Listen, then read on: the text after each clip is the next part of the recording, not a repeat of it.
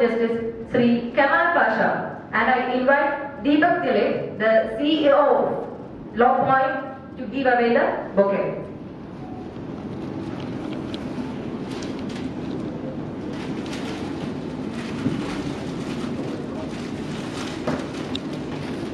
Also, we have with us the well-known Malayalam youth actor Sri Anwar Shereef. I invite Girish Kumar, the CEO of Law Point, to give away the bouquet.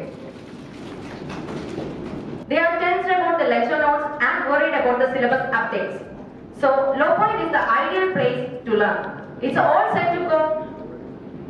So, enroll to India's first ever trusted online training platform for law students. We provide online interactive sections, experienced instructor leads, fully noise reduction cabin, updated syllabus-oriented instructor leads, and instant response for all your queries, and also weekly reviews.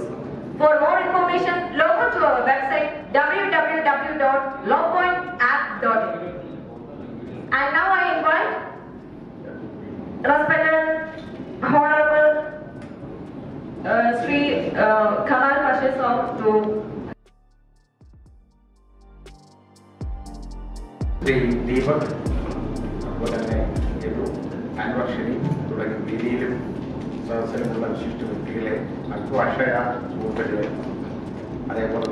budding lawyers,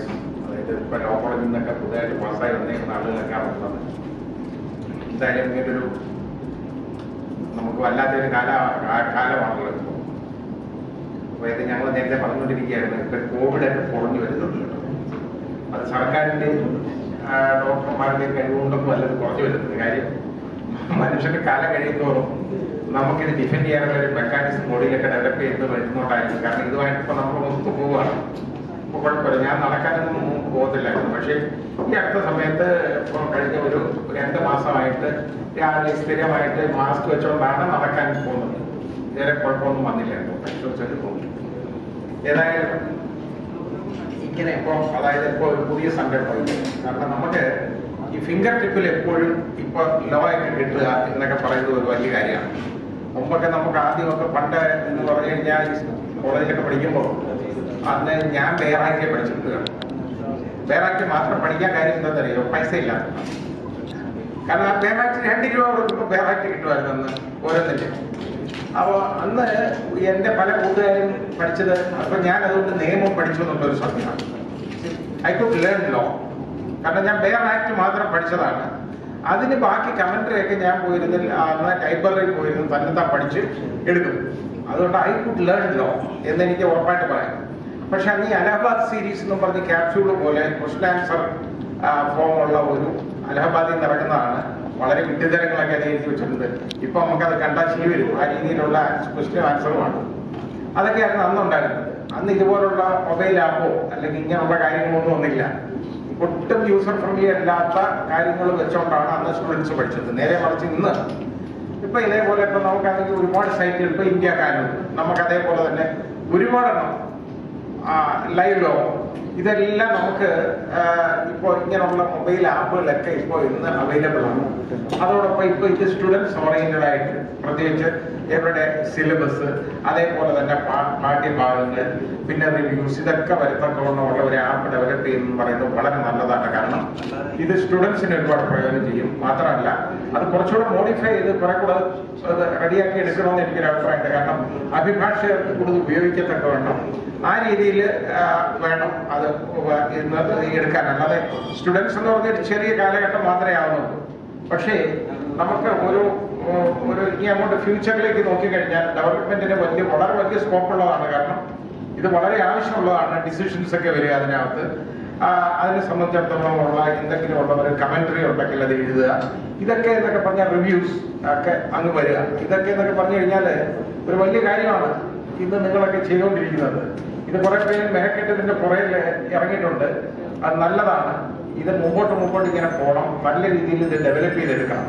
ബാക്കി എന്തായാലും ഇപ്പൊ ഇതിനെ കുറിച്ച് എനിക്ക് app കാണാമെന്നും എനിക്ക് പറയാൻ പറ്റുന്നില്ല. പക്ഷേ അത് കണ്ടതിന് ശേഷം നമുക്ക് ബാക്കി അതിനെക്കുറിച്ച് നമുക്ക് പിന്നെ പറയാനേ പറ്റുന്നുള്ളൂ. കാരണം അതെന്തുമാത്രം യൂസ്ഫുൾ ആണ് എന്നുള്ളത് ഇപ്പൊ എനിക്ക് അർത്ഥമാണ്. മേ ബി കാരണം പലപ്പോഴും യൂസ്ഫുൾ ആണെന്നുള്ള ധാരണയിൽ ചിലപ്പോൾ ഇറക്കി വിടും. പക്ഷെ അത് ഒരു യൂസർ ഫ്രണ്ട്ലി അല്ലാതായി കഴിയുമ്പോൾ യൂസ് ചെയ്യാൻ പറ്റുന്നുണ്ട്. അപ്പൊ ഇത് അങ്ങനെ ആണെന്നുണ്ടെങ്കിൽ അങ്ങനെ ആയിരിക്കും. കാരണം നിങ്ങളിപ്പോ ഇത്രത്തോളം മികച്ച രീതിയിൽ ഇത് വളരെ ആലോചിച്ച് കണ്ടുമൊക്കെ ചെയ്തതുകൊണ്ട് നല്ലതായിരിക്കും എന്ന് ഞാൻ കരുതുന്നു. എല്ലാവിധ ആശംസകളും ഞാൻ നേരിടാണ്. ഇത് അതേപോലെ തന്നെ ഇത് അതായത് ഇതിന്റെ ലോഞ്ചിങ് എങ്ങനെ വേറെ ഇതൊക്കെ ഉണ്ടോ, അമർത്താനോ വല്ലതും ഉണ്ടോ? അത് വെറുതെ പറഞ്ഞാൽ മതി. അതായത് ഈ ആപ്പ് ഇത് ലോഞ്ച് ചെയ്തതായിട്ട് ഞാൻ പ്രഖ്യാപിക്കുകയാണ് ഔദ്യോഗികമായിട്ട്. എല്ലാവിധ ആശംസകളും ഞാൻ നേരിടുന്നു. കാരണം ഈ പ്രവർത്തനത്തിന് ഇത് കൂടുതൽ നല്ല രീതിയിലേക്ക് അങ്ങോട്ട് പോട്ടെ, വളരെ നന്നായിട്ട് അങ്ങോട്ട് പോട്ടെ. കാരണം ഇത് വളരെ നമ്മുടെ സ്റ്റുഡൻസിനായാലും അതേപോലെ തന്നെ ലോയേഴ്സിനായാലും യൂസ് ചെയ്തക്കൊണ്ടാകണം. പിന്നെ ലോയുടെ പ്രത്യേകതയൊന്നും ഞാൻ പറഞ്ഞു തരേണ്ട കാര്യമില്ല, നിങ്ങൾക്കൊക്കെ ഇത് അറിയാവുന്നതാണ്. കാരണം ഇപ്പൊ ലോ ഈസ് എവരിതിങ്. ഇപ്പൊ നിയമമാണ് എല്ലാം. ഇപ്പൊ നമ്മൾ കാണുന്നതല്ലേ ഒരു നിയമം എന്ന് പറഞ്ഞാൽ ഒന്ന് ക്വാളിഫൈ ചെയ്തെടുക്കുക എന്ന് പറയുന്നത് ഇറ്റ് ഈസ് നോട്ട് ഈസി. ഒരു തമാശയല്ല നിയമം ഉണ്ടാക്കിയെടുക്കുന്നത്. ഇപ്പൊ ഈ അടുത്ത സമയത്ത് നമ്മളൊരു വലിയ തമാശ കണ്ടതല്ലേ, ഒരു നിയമം എന്നുള്ള രീതിയിൽ സകല ശ്രേയ സിംഗിൾ കേസിന്റെ ഒക്കെ യഥാർത്ഥത്തിൽ കണ്ടക്റ്റാണത്, ടോട്ടൽ ഇഷ്യൂ അത് വന്നത് നമ്മൾ കണ്ടതാണ്. ഗവർണർക്ക് പോലും ഇറക്കാൻ പറ്റാത്ത ഒരു ഓർഡിനൻസ്, അതിനുള്ള പവർ ഗവർണർക്കില്ല.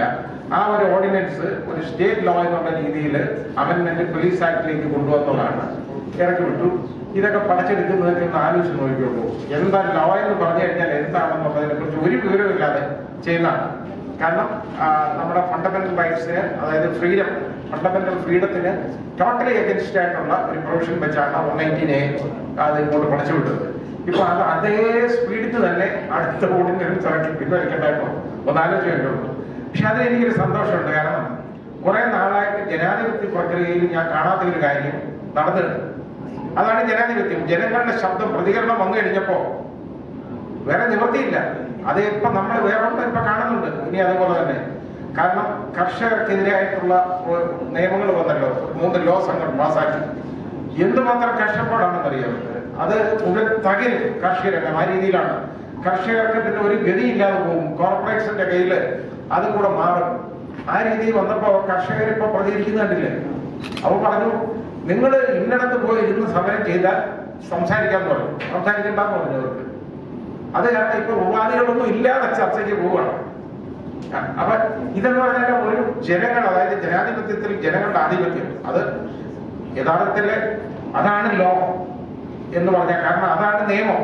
അപ്പൊ നമ്മളെല്ലാം തീരുമാനിക്കുന്ന നിയമം യഥാർത്ഥത്തിൽ അതാണല്ലോ നമ്മൾ നിയമം എന്ന് നമുക്ക് പറയാൻ പറ്റുന്നത്. അപ്പൊ ആ രീതിയിൽ ഇതിപ്പോ ഒരുപാട് നിയമങ്ങൾ തോന്നിവാസം പോലെ പടച്ചുവിടുന്നുണ്ട്. ഈ ഫാക്ടറി, അതായത് ഒരുപാട് ഇൻഡസ്ട്രിയൽ ഡിസ്പ്യൂട്ട്സ് ആയിട്ടും അത് തൊഴിൽ നിയമങ്ങളിലൊക്കെ വന്ന വ്യത്യാസമൊക്കെ ഉണ്ടില്ലേ, എന്തുമാത്രമാണെന്ന് അറിയാം. പിന്നെ അത് നമുക്ക് വലിയ കുഴപ്പമൊന്നും വരികയില്ല. കാരണം ഇവിടെ ഒരിക്കലും തൊഴിലൊന്നും ചെയ്യുന്നില്ല. ഇവിടെ ഒരു ഫാക്ടറിയോ ഒന്നും നടത്താനൊക്കത്തില്ലല്ലോ നമുക്ക് കേരളത്തില്.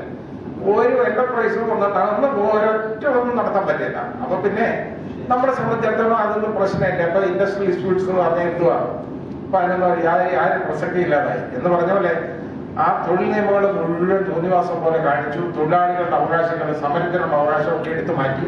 സമരം ചെയ്യണമെങ്കിൽ കാല് പിടിച്ച് ഞാൻ ഒരു അനുവാദം ചോദിക്കണം, ഞാൻ ഒന്ന് സമരം ചെയ്തോട്ടെ. അപ്പൊ ആ രീതിയിലേക്ക് മാറി. അതേപോലെ തന്നെ കർഷകരുടെ തന്നെ നട്ടലൊടിക്കുന്ന പോലത്തിലുള്ള നിയമങ്ങൾ. എന്നിട്ട് അതിനെയൊക്കെ എന്തിനിത്രത്തോളം ജനങ്ങൾ ഇത്രയും മുറവിളി അതിനെ കൂട്ടിക്കഴിയുമ്പോൾ എന്തുകൊണ്ട് സർക്കാർ അതിനെതിരെ പിടിച്ചെടുക്കാൻ ശ്രമിക്കുന്നു എന്ന് നമുക്ക് മനസ്സിലാവാത്ത ഒരു കാര്യമാണ്. ഇവിടെ അതുകൊണ്ടാണ് ഞാൻ പറഞ്ഞത്, ആകെ ഒരു ജനാധിപത്യ പ്രക്രിയ ഞാൻ കണ്ടത് ഇവിടെ ഈ ഓർഡിനൻസ് പിൻവലിച്ചുകൊണ്ട് പുതിയ ഓർഡിനൻസ് ഇറക്കിയതാണ്. അപ്പൊ ഇതൊക്കെ ജനങ്ങളെ ശ്രദ്ധ കൊണ്ടുവരണം. കാരണം എന്തെന്നറിയാം, ലോ നമുക്ക് അറിയണമെന്നുള്ളതാണല്ലോ മസ്റ്റ് അല്ലേ. നിയമം നമ്മൾ അറിഞ്ഞിരിക്കണം, നിയമം അറിയാം എന്നുള്ളതാണല്ലോ വൈപ്പ്. ഒരു ഡീമിംഗ് ആയിട്ടുള്ള ഒരു രീതിയാണ്. നിയമം അറിയാം, എല്ലാവർക്കും അറിയാം, അറിഞ്ഞില്ലെങ്കിൽ പ്രശ്നമാണ് അത്.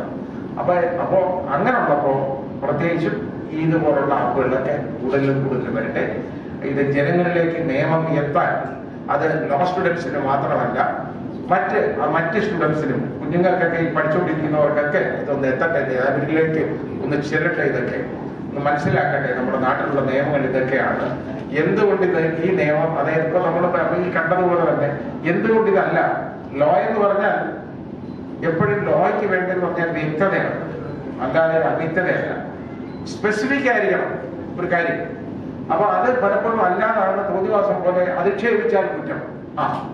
അപ്പൊ എന്നെ അധിക്ഷേപിക്കുന്നതും, ഇപ്പൊ എന്നെ ഒരു കാര്യം ഒരാൾ പറയുന്നു, നിങ്ങളെ വേറെ ആരെങ്കിലും ഒന്ന് പറയുന്നു, പക്ഷെ ചിലപ്പോൾ എനിക്കത് കേട്ടിരിക്കുമ്പോൾ എന്നെ അധിക്ഷേപിച്ചാണെന്ന് എനിക്ക് പറയാം. മറ്റാൾ പറയുന്നത് എനിക്ക് അതൊന്നും അധിക്ഷേപമല്ല എന്ന് പറയാം.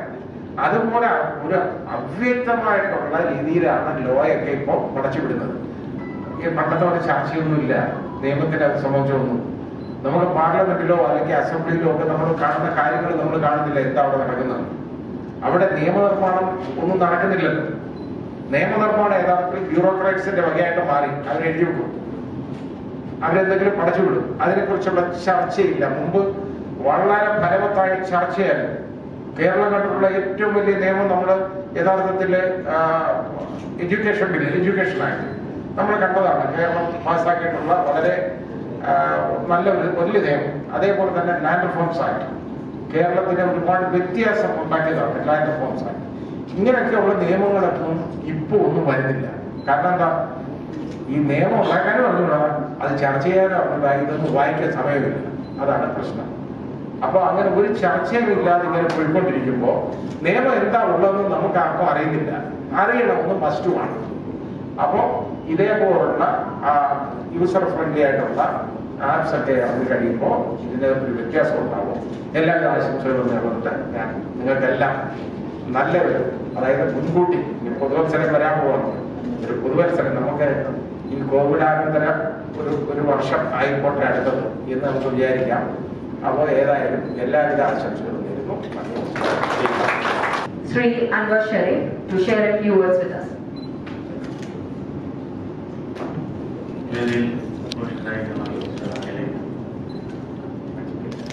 Kamal Pasha sir, Deepak, Girish, എല്ലാവർക്കും നമസ്കാരം. ഇതിനെക്കുറിച്ച് ആധികാരികമായിട്ട് സംസാരിക്കാൻ എനിക്കറിയില്ല. എൻ്റെ പ്രൊഫഷണൽ ഇതല്ലാത്തത്. പക്ഷെ ഞാൻ മനസ്സിലാക്കിയിടത്തോളം നിയമ വിദ്യാർത്ഥികൾക്ക് മാത്രമല്ല, സാധാരണക്കാർക്ക് നിയമം അറിയാൻ ശ്രമിക്കുന്ന സാധാരണക്കാർക്കും വളരെ ഉപകാരപ്രദമായ ഒരു ആപ്പാണെന്ന് മനസ്സിലായി. എന്തായാലും ഇതിന്റെ പിന്നിൽ ഒരുപാട് നാള് ഒരു കൂട്ടം സുഹൃത്തുക്കൾ പ്രവർത്തിച്ചിട്ടുണ്ട് എന്നെനിക്ക് അറിഞ്ഞു. ഇതിന്റെ എല്ലാ പിന്നണി പ്രവർത്തകർക്കും എൻ്റെ അഭിനന്ദനങ്ങൾ. ഇതിന്റെ ഒരു മാറ്റത്തിന്റെ, വലിയൊരു മാറ്റത്തിന്റെ തുടക്കത്തിന്റെ ഭാഗമാവാൻ കഴിഞ്ഞതിൽ വളരെയേറെ സന്തോഷമുണ്ട്. എല്ലാവർക്കും നന്ദി, നമസ്കാരം. വളരെ thank you. Kamal Pasha, Anwar Shereef, അപ്പോൾ ആപ്ലിക്കേഷന്റെ പേര് ലോ പോയിന്റ് എന്നാണ്. എന്തുകൊണ്ട് ആ പേരെന്ന് വെച്ചാൽ ഇതിലും നല്ലൊരു പേര് അതിന് യോജിക്കുന്നില്ല, ഇതിലും വലിയൊരു പേര് അതിനില്ല. അപ്പോൾ ഞങ്ങൾ കഴിഞ്ഞ വർഷമാണ് ഇതിനെക്കുറിച്ച് ചിന്തിച്ചു തുടങ്ങിയത്. ഏകദേശം ഒരു വർഷമായി കഴിഞ്ഞ വർഷമാണ് ഇതിനെക്കുറിച്ച് ചിന്തിച്ചു തുടങ്ങിയത്.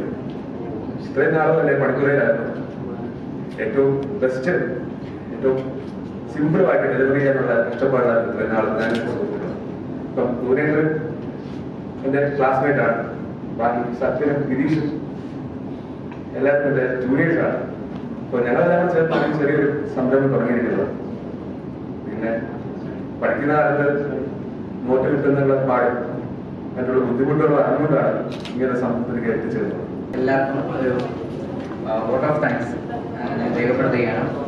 Especially honourable chief justice, retired chief justice Kamal Pasha sir, Anwar Sharif sir. അപ്പോൾ ഇതുപോലൊരു സ്റ്റാർട്ടപ്പ് നിങ്ങൾ തുടങ്ങുമ്പോൾ നിങ്ങളെല്ലാവരുടെയും അകമഞ്ഞ സഹകരണവും ബാക്കി സഹായങ്ങളും ഞങ്ങൾക്ക് നൽകണമെന്ന് വിനീതമായി അപേക്ഷിക്കുന്നു.